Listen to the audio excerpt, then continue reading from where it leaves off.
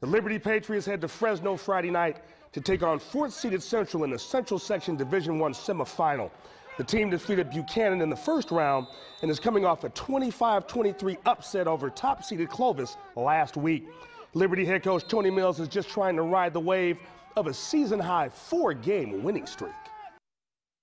We've just kind of put it together. We have good team flow right now, a lot of belief, and we're going to have that tomorrow night to go up there and upset Central.